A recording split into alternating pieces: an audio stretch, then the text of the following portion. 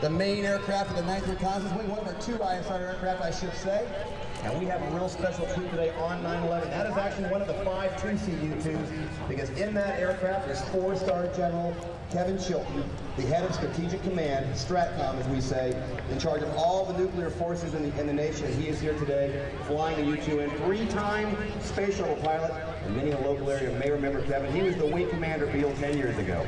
Amazing to see that U-2 spy plane. You think of it, you go back in time, and how good our U.S. military has been in making the best use of the best aircraft for the greatest amount of time. First saw service the U-2 did back in the 1950s. It was doing Cold War duties, wasn't it? It sure was. And we are actually celebrating the 55th anniversary of the U-2 this weekend. You'll see approximately 100 U-2 pilots going all the way back to the 50s up until today, floating around the ground. You can see them grab and shake their hand and get an autograph. Now take a look to the left. We've got our 4 T-38s led by Captain Perkins coming in for a nice pass for 500 feet. All these pilots are U-2 pilots, I want to point out, Rob.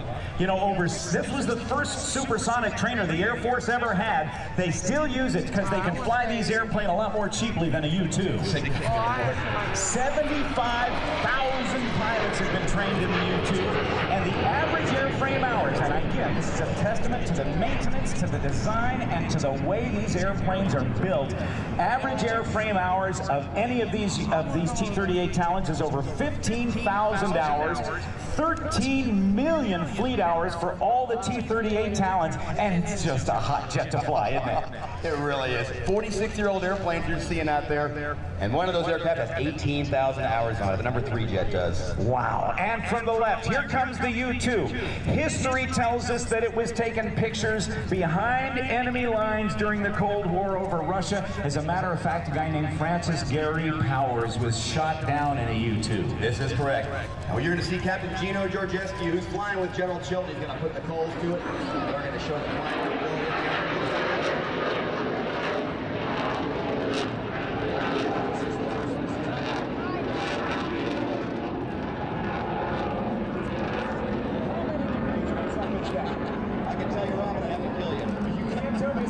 It's classified. We can tell that it's got to be at least 45 degrees nose up.